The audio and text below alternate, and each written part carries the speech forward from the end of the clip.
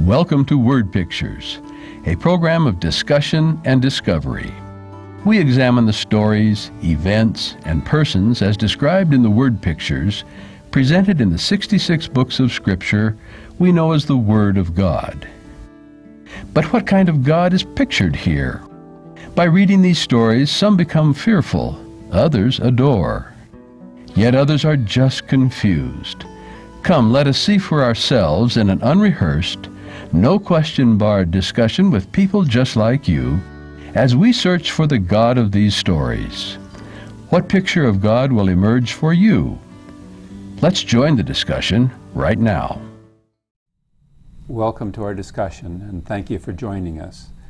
We're doing a relatively quick trip through the Bible. By quick, I mean probably about 50 sessions through the Bible. And now we're in the New Testament in the book of 1st and 2nd Thessalonians. Please get your Bibles and join us. These are perhaps the first books written that compose our New Testament. And if you'd open your Bible to 1 Thessalonians 4, verse 13, we'll read together. Our friends, we want you to know the truth about those who have died, so that you will not be sad, as are those who have no hope. We believe that Jesus died and rose again, and so we believe that God will take back with Jesus those who have died believing in him. What we are teaching you now is the Lord's teaching. We who are alive on the day the Lord comes will not go ahead of those who have died. There will be the shout of command, the archangel's voice, the sound of God's trumpet, and the Lord himself will come down from heaven. Those who have died believing in Christ will rise to life first. Then we who are living at that time will be gathered up along with them in the clouds to meet the Lord in the air. And so we will always be with the Lord. So then, encourage one another with these words. Ken, this is perhaps the most famous text from Thessalonians, and it's a bit controversial in some respects. Like the King James says, the Lord those will not be prevented from going to heaven, and so on. The living will not prevent the living righteous will not prevent the living dead from rising from their graves. Yes. Is someone grabbing a hold of someone's leg or trying to stomp on their gravestone to make sure they don't come out? No, it doesn't. That's just a trivia question, but let's just deal with that first. The King James was using a different kind of English than we use today. These and thous were actually the familiar form of the language in those days. That was a common way you address people. You and me and those kind of words were the more formal. So it's just the opposite of what it is now. We think the thee and the thous are the very formal. And in those days, prevent, you can recognize that vent is talking about something that goes or comes. It's like this, the Latin is talking about travel. Prevent would mean those who go ahead of somebody else. Well, now, fortunately, unfortunately as the case may be, in our time, prevent has come to have a completely different meaning. So it's not appropriate to talk about preventing the righteous dead. But rather preceding. Preceding is the right word now, yes. Well, as we turn to 1st and 2nd Thessalonians, we're looking at the first books that Paul wrote. Probably written somewhere around 50, 51, possibly early into 52 AD. There's some technical ways in which we determine how these things are dated. There are some actually Roman calendars that identify certain people who served in certain offices, and some of them are named where they were at a certain time. And so we can nail these dates down pretty precisely. So we're talking about a time around about 50 AD when these two books were written. Now you remember, just briefly, that Paul was on his actually his second missionary journey. He has traveled over into Europe for the first time, and he went to Philippi. There was problems there. He went on to Thessalonica, and he could only stay there for 3 weeks because the Jews who opposed him in Philippi rushed to Thessalonica and tried to stop him from preaching there. He had to go on to Berea, and then there was problems there, and he had to go on to Athens. And so Paul is writing back to this church that he's been with only a very short period of time to try to strengthen them and straighten them out in certain issues. And we'll talk about the details about how that happened. But I thought in just a couple of minutes here we would run through the chronology. Very few people have stopped to think this through. The chronology of what happened from the time Christ died up to the books of the New Testament. Christ died in the spring of AD 31. Stephen was stoned in AD 34, and you remember Acts 8:1, it just says immediately there was a terrible persecution of Christians, and the Christians scattered. They took with them the good news of the gospel. Probably about a... Now by scattered, do you mean they left Jerusalem and went out to Nazareth, or they went to China, or... We say scattered, they left Jerusalem. Many of them went over into Perea on the other side of the Jordan River. Others went into Samaria, but they also scattered into Egypt and Cyprus and Antioch and places like that, around the Mediterranean world. And this persecution was in Jerusalem, or was it throughout the Roman Empire? Primarily in Jerusalem and in Judea. Yeah. And by the way, we should mention that this proposed chronology, as well as the whole teacher's guide, is in the website. Yes, theox.org, that's theox.org. You will find the handout that we're generally following about 1st and 2nd Thessalonians, and it will have there this chronology. Did you say that Stephen died about 4 years after Christ? 3.5 years. 3.5 years, okay. You remember that Daniel prophesied that there would be a lot of major events happening in the last year of that 490-year prophecy, the 70-week prophecy.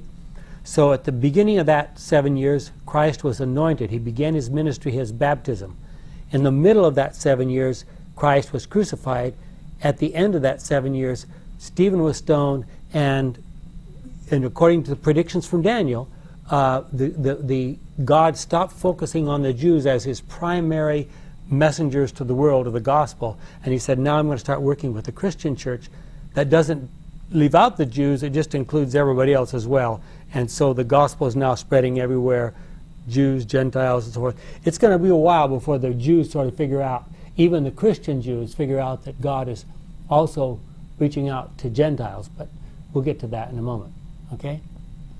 So in 35, almost certainly in AD 35, Paul had that Damascus Road experience, and he became a Christian.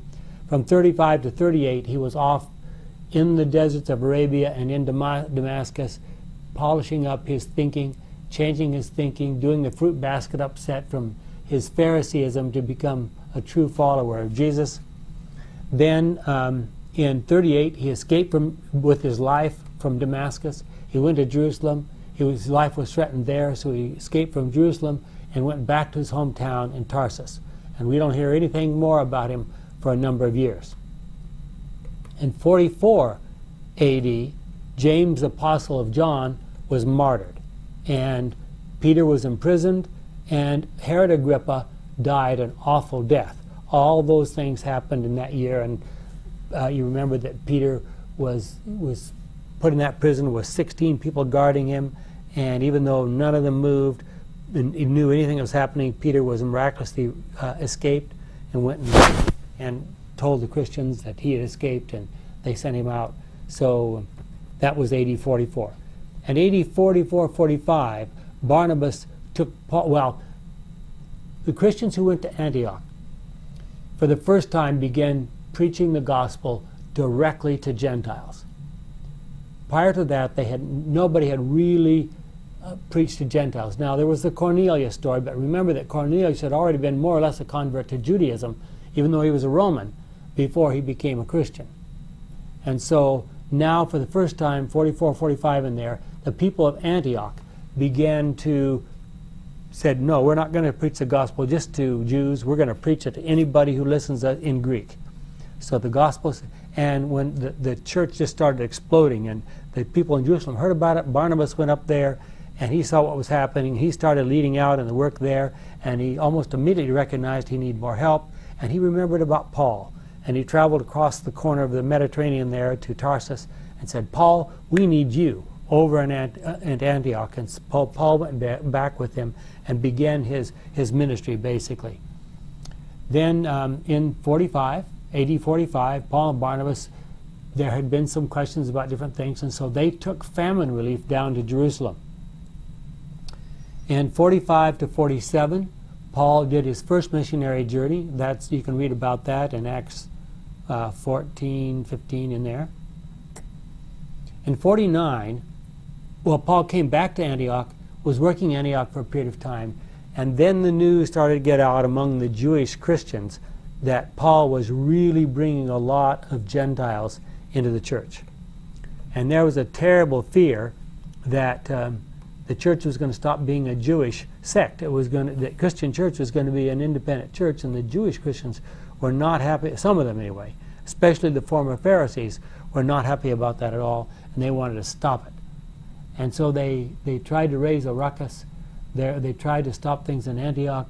So Paul and his friends said, okay, we're going to take a delegation from here. We're going to go to Jerusalem. And they had that famous conference that you can read about in Acts 15. And they were told, okay, Gentiles, you're free to convert Gentiles. They can join the church.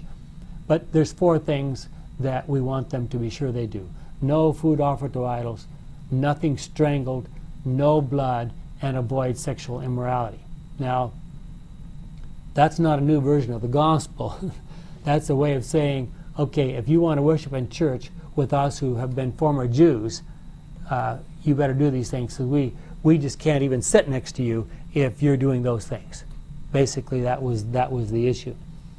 Well, then in 50 and 51, Paul went on his second missionary journey, traveled up through the same churches that he had started previously, and then on up to Troas, and there he apparently was sick. He met Dr. Luke. Dr. Luke became a convert, and then Paul received that vision, said, come over to Macedonia to help us, and Paul and his group, for the first time, entered Europe. And that's about where we pick up this part of the story. We'll come back to it in a moment. In AD 52, they returned back home to Antioch. 53 to 58, Paul went on his third missionary journey, during which most of that time he spent in the city of Ephesus. He did some traveling around. Finally, in 58, Paul traveled back to Jerusalem from Corinth, went in and tried to go through that very conservative, very Jewish ceremony of shaving his head and making offerings and so forth. And he was seen in the temple by some Jews from Europe that thought that he had taken some Gentiles into the temple and made a big ruckus. And Paul was arrested, and basically, starting in AD 58, Paul had almost no free time left for the rest of his life. For the next 10 years, almost that entire time, he was in prison. He spent the first couple of years in prison in Caesarea Maritima, which was the Roman governor's place for Judea in those days. Then in the fall of that year, he was asked, well, what do you want to do? You want to go back to Jerusalem, be tried in Jerusalem? He said, no, I appeal to Caesar. He was put on a boat, and they had that shipwreck. They ended up in Malta and spent the winter there, and then caught another ship in the spring and traveled on to Rome. From 61 to 63, Paul was in prison in Rome. During those years, well, near the end of those years, he wrote the books. I'm sorry, back up a little bit. Just before he went to Jerusalem, Paul wrote Paul wrote Galatians and Romans. He had written 1st and 2nd Thessalonians while he was in Ephesus. Then at the end of his imprisonment, or near the end of his imprisonment in Rome, he wrote Ephesians, Colossians, Philemon, Philippians, and probably wrote Hebrews. Then from 63 to 66 was his short period of time, a couple of years of freedom after his imprisonment. And then he was re-imprisoned in AD 66, and by 67 probably, or maybe 68, he was beheaded as a Roman citizen. They were not allowed to crucify him. He had his head cut off. And Peter died the same year probably. And a couple years later, the destruction of Jerusalem took place in AD 70, and then about 20 years after that, John wrote his 3 small books, the Gospel and the Book of Revelation, and thus we have our New Testament as we have it today. That was a very quick rundown, but just give you a little feel for where we are. So go back to AD 50, 51, somewhere in there, and Paul has traveled from Antioch over to Cyprus, did some preaching. He and Barnabas together did some preaching around there, even spoke to the governor of Cyprus and so forth, then traveled across to the mainland, what we would call Turkey today, and started up through the central part of Turkey and preached and started up churches in what was in those days called southern Galatia. And what we refer to as the books of 1st and 2nd Thessalonians and Colossians and Galatians, really, they were letters that Paul wrote. These were letters. These were all letters that Paul wrote. That's correct. To friends, to churches where he'd started work, and so forth. Yeah, they weren't intentionally written as some kind of theological treatise for for people to read. They're written as letters. Yeah. And Paul, another thing we should mention is that probably every one of his letters was actually written by a secretary. They did the actual writing. Paul probably dictated, and a secretary, in those days they were called an amanuensis.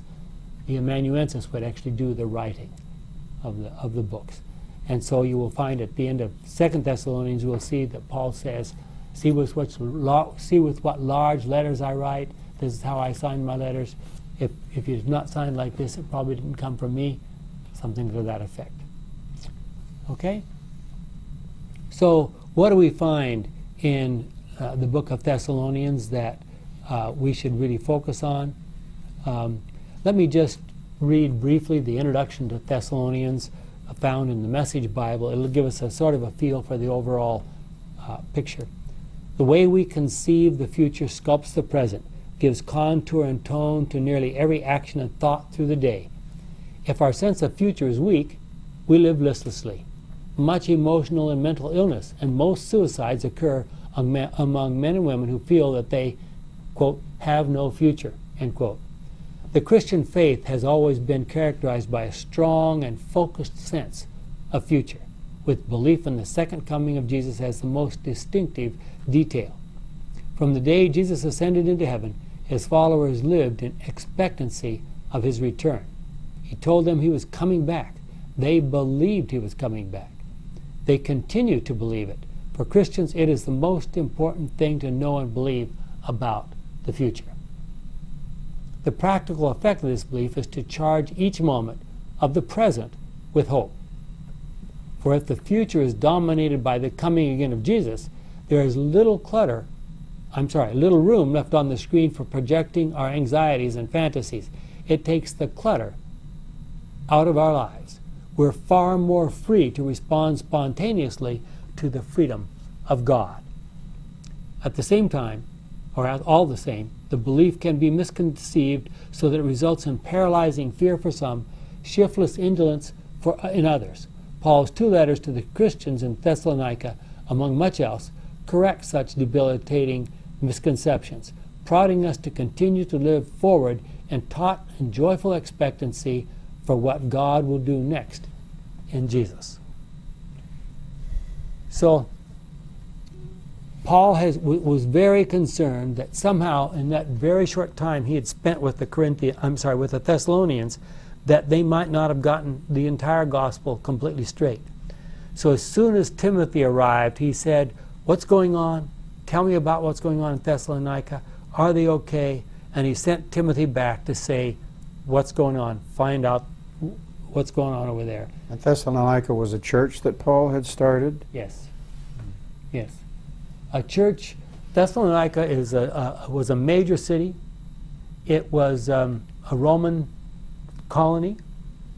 It was located on the Egnatian Road, which is the major road east from Rome to all parts east. It was located right there, and it was located just in the dip of the mountains, so that you almost had to go through unless you're going to go by boat, you almost had to go through Thessalonica to go on east. So it was and it located on the Thermaic or the Salonican Gulf. So it was a really, you could either go on through the pass there, or you could turn and get on a ship and go east that way. So it was a major commercial center. So he had been there before, Yes. raised up this little Christian church, and this is at least one. Well, we have 2 letters here. Who knows how many he sent? But these are letters he used to correspond Yes, to these people. with those people. So Paul talks about God's wrath. He talks about various things in the beginning. Well, I was going to ask about that introduction. Mhm. Do you think that a big chunk of the happiness in the Christian church is expectations about what's coming in the future? Well, let me answer that by looking back at the early church. Peter cussed and swore that he didn't know Jesus because a maid pointed her finger at him and said, "You sound like you come from Galilee." A few weeks later, after he was sure that Jesus was alive, and he was sure that Jesus was coming back, and that Jesus was with him, would be with him until that point of time, he had no fear of death anymore. He stood up more than once in front of the Sanhedrin. You can read about this in Acts 4 and 5. He stood up in front of the Sanhedrin and he said, "You crucified the Son of God.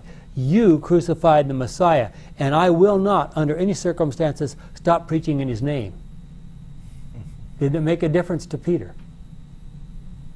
So he has expectations about life further than what everybody else does. Yep. So I guess the answer is yes. Yes. Assuming that Christianity is really meaningful for us. Well, when Jesus left, he said he's coming back. Yeah. And this is a promise that the more literal you believe that, the more fervent you seem to look forward to the future. In time, there are those who seem to think this is not such a literal thing, but it is a hope of that he's coming back, a hope that your lives can change. So yeah, I would say it is hope. You know, a person who had no biblical background whatsoever, and you sat him down and you said, you know, sometime in the near future, the world is going to come crashing down, basically. And then suddenly the whole heaven is going to be full of brilliant angels announcing the coming of Jesus, and he's going to take the righteous from here and he's going to take them off through space somewhere, and they're going to stay there for 1,000 years, and the wicked who aren't dead already are all going to die, and then 1,000 years later he's going to bring them back, and God himself is going to come and live on this earth, and there's going to be a third coming. And you know, the wicked are all going to perish ultimately, and then God is going to remake this whole earth like the Garden of Eden. And they're going to say, "Which side of the bed did you get out of?" You know, they're going to think, "What kind of craziness is this?" I mean, nothing in the history of our world even close to that has ever happened. And it sounds really bizarre, really way out. But if you go back and you understand the biblical history and you see that everything that God has predicted, some very apparently bizarre things, have all happened exactly as God predicted them. Yes. So what do you do then? What about nowadays, though? Do you think that people are really excited about the Lord coming? It seems like in our church, it's more important, the Sabbath issue is the most important thing, or the health issue is the most important thing. That's what they talk about the most. So, well, we are called Seventh Day, but we're more important than that, called Adventists. Well, that's If true. we're really Adventists, then our focus ought to be on the second coming. But it seems like there's so much apathy as far as the second coming goes. Are you There's a surprised? heresy here. You should, Well, I'm you just shouldn't telling it like it is. Just an observation, you're saying. Well, yeah, I mean, But- I'm just but telling you like it is. I see more excitement coming up about health issues or Sabbath versus Sunday than than the Lord actually coming and taking us home. Have you forgotten what it said about the 10 virgins? Matthew 25. Some were ready and What were they all doing? they were all sleeping. They were all sleeping. Well, let's hope the sleeping doesn't last too much longer. So this has been foretold. What I've just spoke about has been foretold. Yes. So The other thing is, Peter got his priorities straight. We haven't really had to go through too much of anything to sharpen us up. Yeah, I mean, you wonder what would happen to our church. I mean, I belong to University Church here, and there's between 6,000 and 7,000 members. What would happen if suddenly, in the middle of the week, government showed up and said anybody who comes to church here on Sabbath is going to be under trial for their lives? How many people do you think would show up? One. And that does happen today in other countries. It does. Definitely. well, What happened to Peter in between the maid pointing the finger at him and him denying Jesus and his appearance before the Sanhedrin was the Holy Spirit came. Well, they studied and the Holy Spirit came on them, and then they had great conviction. Okay, but And truth. there's something else really important that happened there that we mustn't forget, but most people don't even think about, and that's this. When Jesus rose from the grave on Sunday, and they discovered that actually he was risen, and they saw him, and they felt him, and they touched him, and then they said, guess what? This person that we have spent 3.5 years with is, in fact, God himself. All of a sudden, their whole collection of ideas about even everything that Jesus had taught them, just, I mean, it was a fruit basket upset. You know, this is not a question about, you know, should we believe what the Pharisees teach or should we believe what the Sadducees teach? We now have been in the presence of God himself. And everything we believed before is out the window, and we're going to rethink everything in light of the fact that this Jesus was God. And when they did that, it made all the difference in the world. so what experience do you think we are going to go through in the last days that'll get us back to that level? Since we didn't really live with Jesus and go through with him personally through an experience and then have all this stuff happen. We are here, and you know, we're going to see people coming, claiming to be Christ. We're going to see the devil doing more and more vigorous things. We're going to see more and more terrible things happening in the world, things falling apart, maybe global warming, who knows what. All kinds of disasters. I mean, we see more and more disasters happening. And I think all these things, eventually people are going to start waking up and they're going to have to make a decision. You know, I can see fear coming from that. Yes. But having that conversion, that idea that came to Peter when he put everything together, I don't see that coming together by seeing those things. Do you? I mean, just these scary things happening. And well, when we read the scripture, we know what Ken said to be true, that many false witnesses will come, and certainly we've seen them. Many scores of people saying they're the Christ. So, but nothing like what's coming. It's Right. going to be a lot more of them. so we're kind of encouraged by the fact that we can see these we can false... see those things, you know, the build-up. Right. We're starting to see the build-up. Well, it's about time for us to take a break. I would like you to turn to your Bibles and read 2 Thessalonians 2:18. We'll talk about it when we come back.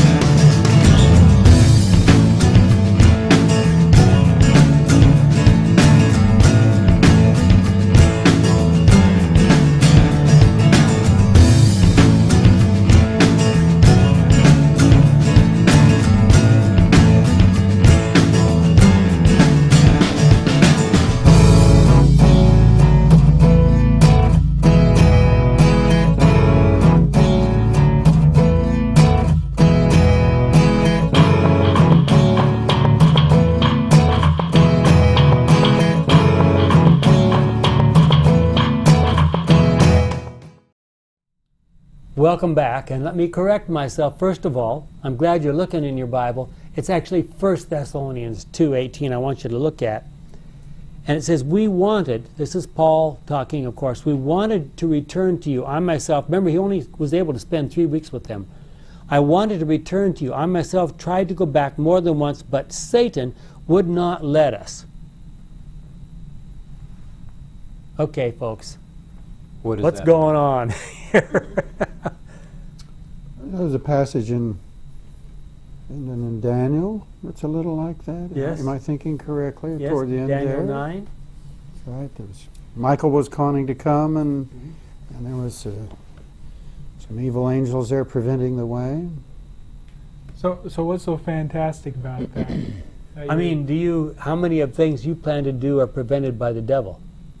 Well, sometimes when I read that, I just wonder if he just didn't write down all the things that happen. You know. So you're saying that this was some bunch of other events, and he thought maybe the devil was behind it? Well, it could be, but you know, he could have took some time to, okay, let me outline what I meant by this. Yeah. You know, and then he spends half his book writing down, you know, what was happening that it made him conclude that the devil was doing it. But he didn't do it. He just shortly said, well, the devil prevented me. Okay, but why would Paul say this? Why would Paul say this? What do you think? Once Paul had the vision on the road and realigned his outlook on life, you might say, he was a brilliant man. You know, to read his stuff, you know, he was a brilliant man. It doesn't take long to figure whichever way he went, very soon, sometimes longer, he got trouble. Mm-hmm. And it was happening too frequently to not be thwarting from the devil, the way I see it. Well, I mean, considering what's going on in the world at that point in time, if you were the devil, where would you be working? Right where Paul was. Right where Paul was, exactly. So, but I think it's very important for us to recognize the devil in our day seems to be sort of working almost undercover. You know, we don't see big events that look like they're directly connected to the workings of the devil. In some countries, even so, we still see it today. But not in the United States, for example. We don't see obvious things where the devil's working. But the devil was working very openly here. He was doing whatever he could to stop. I mean, Jesus was dead. Jesus was gone. I mean, he wasn't dead anymore, but he died and he was raised and gone back to heaven. So Satan couldn't yet get after him. The most dangerous person alive on planet Earth at this point in time is Paul. And the devil's there. And Paul knows the devil is there. And that should teach us a very important lesson. We may not immediately recognize him, but where's the great controversy taking place every day? In our minds. Right between our ears. And we need to recognize that the devil is alive and well on planet Earth. What specific form do you think this Satan interfering would not let us go back? What form do you think that took? Was that storms? Was that illness? What do you think? I mean, that's a good question, and Paul doesn't bother to comment on it. It could have been any one of those. It could have been just people telling him, if you go back to Thessalonica, they'll kill you. Trouble from the authorities, Yeah. other things like that. Mm-hmm. Yeah. Regarding the resurrection, for the most part, they believe that they would, only when the kingdom came, they would, you know, meet with Jesus and what have you. But Paul keeps saying, we do not mourn like those who have no hope. Exactly what does he mean by that? Well, we're going to get to that in a moment. Okay, because with Jesus, when they asked Jesus, the guy who talked about the man who married the sisters, and he asked which one of the sisters would be his wife. Yeah. And Jesus says it's not going to be like that, it's going to be like angels. So what exactly does that mean? What is our expectation in the hereafter regarding people that we know that have died? Yeah, that's the question. Well, what we see as we look at 1 Thessalonians, we're still there. Don't go over 2 Thessalonians yet. We're still 1 Thessalonians. The first 3 chapters is basically historical material about what Paul did, the messages he got, what he heard about the Thessalonians, etc. But he comes to chapter 4 and 5, and he says, okay, now I need to talk to you about some issues that are really important. He reminds them that they live in a hostile environment. There's sexual immorality, there's all kinds of problems. You can read about that in 1 Thessalonians 4, the first 8 verses. And then he says, you know, but we Christians should be known for the fact that we love each other. That's what Christianity is supposed to be all about. And we should go about our lives quietly, doing our business, and representing Jesus Christ. And then he comes to those famous verses that we read at the beginning, 1 Thessalonians 4, 13 to 18. And these have been a challenge for various reasons. Because to look at it just briefly, the main emphasis of this passage is three things. Those who have died in Christ are not lost, they will rise again. That's probably the most important message. 2, those who are still alive at the time of Christ's coming will ascend with the formerly dead to meet Christ in the air. That's verse 17. And we will live together forever with them and the Lord. That's verse 18. That's the sort of sum of it. But the question is, there's very different approaches to these verses based on what you think happens to a person when he dies. Our Christian friends who believe that when a person dies, his soul or his spirit departs and goes to heaven, what's going to happen? Is that soul or spirit going to have to come back? Where it's been up there enjoying the music without any ears, enjoying the food without any stomach, enjoying the, talking about what happened here on this earth and thinking about what's going on without any brain. What are those people, what are those souls or spirits, if there are any, what are they doing up there? I don't think there's any such thing. I think it's God gives us life. When we've had our run in this world, He takes it. Okay. Whatever life is. Mm-hmm. So that's the other approach. Yeah. So Seventh-day Adventists, among those, a relative minority of Christians who believe in the sleep death. That's supported by many verses in Scripture, probably the most famous of which is in John 11, where Jesus just says plainly to His disciples, Lazarus is asleep, and they say, oh, that's fine, he'll get well. And Jesus said, no, Lazarus is dead. And He went and raised him back to life. And Lazarus wasn't rushing around telling everybody about what it was like to be dead and all the things he did while he was dead. No, there was no word about that. He was sleeping. He was dead in his grave. So if you take that approach, then at the second coming, what happens? Oh, we're told we're going to be given a new body. We're reinvigorated somehow. We don't know what happens, really. We just know it's told that it will. 1 Corinthians, we'll look at it later. 1 Corinthians 15 tells us we'll have new bodies, but the person will be the same. And the dead in Christ will rise first. Then those who are alive will be caught up together with them to do what? To go to heaven. That's what it seems to say. But you said person. What you mean by that is the personality and the character are the same. Yes. The way I have explained that in the past, I think it's much easier to explain in our day of computers.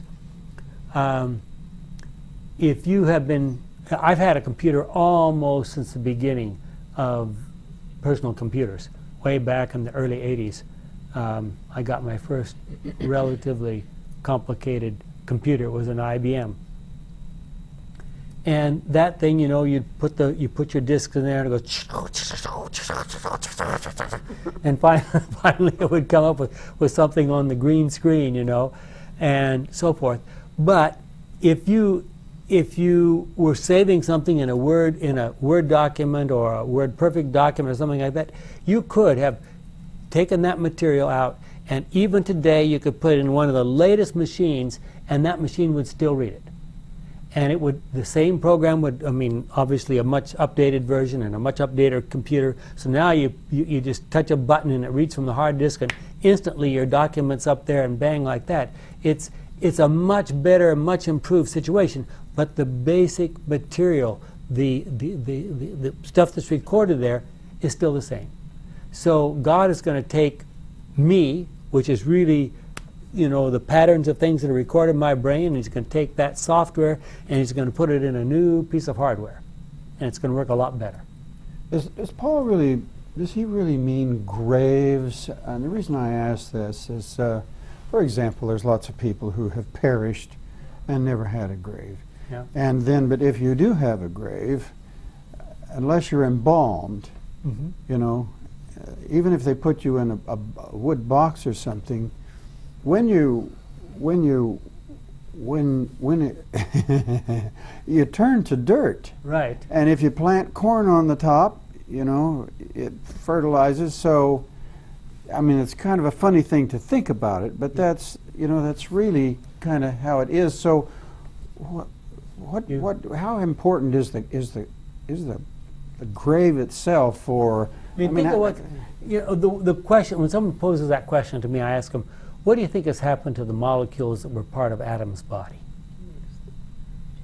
Those things have been recycled so many times that, you know, I have to chuckle when you ask the question about turning back to dirt. You heard about the little boy that went to his mom, he says, is it really true that the Bible says we're made out of dirt and we go back to dirt? And he went, yes, that's exactly what the Bible says. The little boy says, Mommy, there must be a lot of people coming and going under my bed. Well, let me ask you a question. We just talked about the state of the dead here a little bit. Why is that important that we get it right? Because it seems to me like most of the people could be resurrected, and then they'll see how it really is, and they just go, oh, let's go, you know, and that's it. So, you know, I see a lot of people fighting over this stuff. If I believe that, you know, well, I'm going to go to heaven, what does that hurt? Okay, here's the issue. But there's another thing, though. You know, the one thing I know of is that people may go to a seance or something, you know, and start believing that things are happening, and they get sucked into one of the devil's traps. But I don't know if they go there by knowledge. I think they go there because it's an emotional thing. So I don't think that knowing it correctly is going to stop those people from going to a seance anyway. Especially some. Okay, I know, but here's the issue. Let's be very clear. Back in the beginning, God said, people who sin are going to die. The Satan said, they won't. If you believe that people never die, if you believe in the, you know, everlasting, the eternal nature of a soul, for example, or a spirit, something like that, never die, you are on you're on Satan's side. You've taken his line, at least at that point in time, and you're believing what he said. Now, Jesus died to prove that when people sin, they die. That was one of the main things he proved by his death. If you accept this other point of view, you're basically saying, well, you know, I'm not so sure that's that important. And you need a hell. Yeah. Because if God is going to reward the good guys, what's he going to do to the bad ones? I don't know if you need that. That's just an explanation, type of thing. To me, it's then they're self-existent. Easy in. Yeah, it does. If you don't believe it this correctly, we're going to see well, stuff. then it boils down to just, okay, you really die, or you don't really die, okay?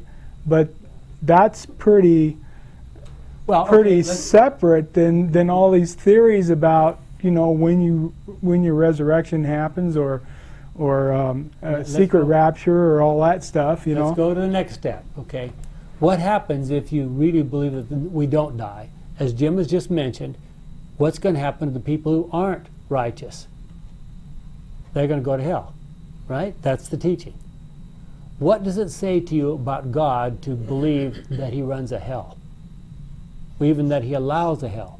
Schizophrenic. And you end up with all kinds of terrible pictures of God. And these ideas permeated thinking in the Dark Ages. That's part of why they were called Dark Ages. And people did everything they could possibly do to try to get out and get away from the influence of the Christian church their teaching about hell because they didn't want to believe that God, and even today, many people raise the question, what kind of a God, I mean, how could you even worship a God who would do that to anybody? How can a God who claims to be love allow that to happen to somebody? You're referring to a hell where people are still alive within that hell. And burning. Because certainly a lot of people seem to be confused about the translation of what does hell mean, the actual words of hell. The word hell is translated from a Hebrew and a Greek word that literally mean the grave. Yes. There's no eternally burning fire in the Bible. So Now, some you people think if they get that wrong, they're going to automatically go to those ideas no matter what? Well, that's what's happened to almost all Christians. The churches play on the fears then, and then they get them to buy indulgences. No, I'm not talking about what the church has done. I'm talking about their understanding of the death and life and death. I don't know if they really understand it. They just peddled a deception and extort money out of them in order to avoid those. Well, I know they've done that, but that's still outside my question. Well, you know, the question is if it should be clear to an individual, which is what you're sort of implying, that people shouldn't be misled by this, then are you saying that all Christians who believe this are not awake? They're not thinking? Well, why do so many people believe these notions? What I'm saying, there's going to be a lot of people that are going to raise up from the dead and probably find out the truth right at that point. Yes. So yeah. I'm just saying that maybe just because they got it wrong doesn't really mean that they're going to lose eternal life. We're not saying that someone who may have been deceived is eternally lost. We're not saying that. About the death. Maybe all of you have heard this story before. My old pastor used to tell a story, and everybody knows this one, about the king was hiring a new chariot driver, and he hired many. How close can you get to the edge? And they all came and saw how close they could get to the edge. Finally, one guy got as close as he could to the side of the mountain, and he said, "King, when you're in my chariot, I'm going to stay as close to the mountain as possible." In other words, you know, we need to try to stay away from any lack of faith or lack of knowledge or deception. Just stay away from it as far as possible. We're not saying that those folks are going to be unsaved, because we've got a saving God and that's up to Him. But people can get confused. If everyone starts believing a certain way, whatever the point is, people will get further and further and further away from the truth. So it's better to try to stay as close as to what we know, what the Bible says, so that, you know, multitudes are not deceived. It gets easier and easier to deceive people the less and less they know and the less closely they follow. I think there'll be a few people in heaven. Some of the primitive societies that'll probably make it to heaven won't even know what we're talking about. Right. Yeah. But Right. for me, if you don't want to buy the devil's wares, you don't go into his shop. And the state of the dead is one of those products he deals with very well. Yes. Yeah, but you're talking about a fearful thing, you know. He's going to impersonate Christ, and who knows what else is going to happen. He'll probably have some of his buddies doing it, and if you believe that Grandma is talking to you across the table, you got a problem if you see her. We know it's not Grandma. Yeah. Okay, now you're talking about that one problem that I was talking about, the other What it's all thing. about. Yeah. Well, we have a few minutes left to talk about the rest of Thessalonians, particularly 1 Thessalonians 5. Paul talks about a lot of things very briefly in 1 Thessalonians 5. He goes on to talk about some of the issues we've just been talking about. He says, "There is no need to write you, friends, about the times and occasions when these things will happen. For you yourselves know very well that the day of the Lord," that will be the second coming, "will come as a thief comes at night. When people say everything is quiet and safe, then suddenly destruction will hit them. It will come as suddenly as the pains that come upon a woman in labor. People will not escape. But you, friends, are not in the darkness." See, you Christians, you people who understand the truth, you're not in the darkness, and the day should not take you by surprise like a thief. All of you are people who belong to the light, who belong to the day. We do not belong to the night or the darkness. So then we should not be sleeping like the others. We should be awake and sober. Paul says, don't get sucked up into these false ideas. The truth is spelled out in Scripture. Read it for yourself. Understand it for yourself. Let's have these points clear. Now, he goes on to say some interesting things. Verse 12, we beg you, our friends, to pay proper respect to those who work among you, who guide and instruct you in the Christian life. Treat them with the greatest respect. So, someone who's willing to risk his life to try to lead out in the church in Thessalonica needs to be respected, right? Be at peace among yourselves. We urge you, our friends, to warn the idle, encourage the timid, help the weak, be patient with everyone. See that no one pays back wrong for wrong, but at all times make it your aim to do good to one another and to all people. Be joyful always. Pray at all times. Is that possible? The King James says, rejoice evermore. Do you do that? Do you go down the street saying, hooray, hooray, hallelujah, hallelujah? You get locked up.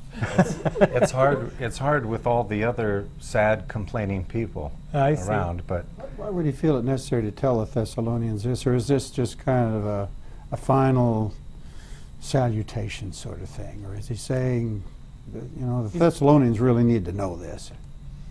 And what about us? Do we really need to know this? Well, I'm not so sure a person can be joyful always. Well, you can tell somebody have a good attitude. Have a good attitude. Yeah. Have a good attitude today. Can you do that? The whole day, all the time? I think Paul is dealing with an underlying principle here of trying to cultivate your mind on godly things so that you end up like that. You don't have to go around making a fool of yourself. Yeah, exactly. Well, then look at the next one. Pray at all times. You all do that? Or are you disobeying the Bible? Is that like talking to you all the time? I mean, if I followed you around and kept talking to you, would that drive you crazy? Probably. It would take all my time up, too. Yeah. So is that what he's saying? What is Paul saying here? I don't think he's saying praying without ceasing. Keep praying, like some people sit and non-stop. I don't think that's what he means. I mean, he prays regardless of what is happening. If it's good, pray, thank God for it. If it's not good, still pray and find something good in it. I don't think he's expecting people to just sit. Some people thought that's why they stopped working and doing things. They just wanted to relax and pray and wait for God to come back. And part of praying is praising the Lord also. So we can praise the Lord, thank you for this tree, thank you. But well, go ahead. I was just going to say, we're also instructed somewhere else not to just babble on in our prayer, but there's no reason why we can't be joyful to the Lord. Well, here's one of those issues. We're told in several places that Jesus prayed all night and came out refreshed in the morning. Now, obviously, he knew some secrets that I don't know. I wish I knew how to do that. See? But nevertheless, scholars have looked at this and they said, and I have friends who believe that when you pray, you have to kneel down.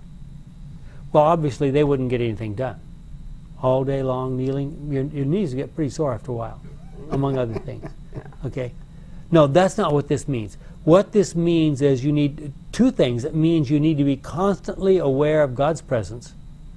And as one scholar said a while back, some 20, 30 years ago, said, this verse is talking about thinking toward God, being aware of His presence at all times, thinking toward God. So in everything you do, you're thinking, is God with me in this? Is this what God wants me to do? And so forth like that.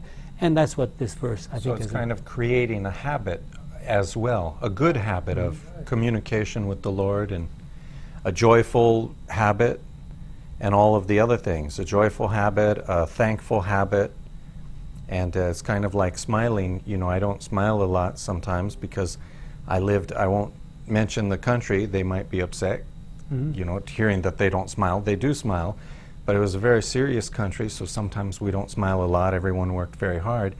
But it's a habit. We need to get into the habit of smiling, the habit of happiness, the habit of prayer. And that leads us into the next verse, which says, be thankful in all circumstances. Can you really be thankful in all circumstances? I mean, this seems to get more difficult all the time. Learn from our mistakes, learn from our hardships. Okay. Be happy. Oh, I made that. Now I can grow a little bit. Job seemed to make a do of it, didn't he? I Wow. often wonder about that. Incredible. Really incredible. Well, then he says something very interesting in the next couple of verses. Do not restrain the Holy Spirit. Do not despise inspired messages. Put all things to the test. Keep what is good and avoid every kind of evil. How do we do that? Well, we're running out of time, so let me see if I can just summarize those verses. 1 John 4:1 says basically the same thing. God is saying, I gave you a brain for a very good reason. Even if you think a message has come from God, you better think it through very carefully. God never expects us to believe anything without giving us adequate evidence, and it's evidence that appeals to the reason. And that's found in Steps to Christ, page 105. Look it up if you have any questions about it. So God is saying, think clearly. That's the reason for our health message. It's not just so we can have an excuse for running a hospital. No, it's so that our minds can be as clear as possible as we think about God. Paul is writing to his Thessalonian friends. He's saying, keep yourself as healthy as possible.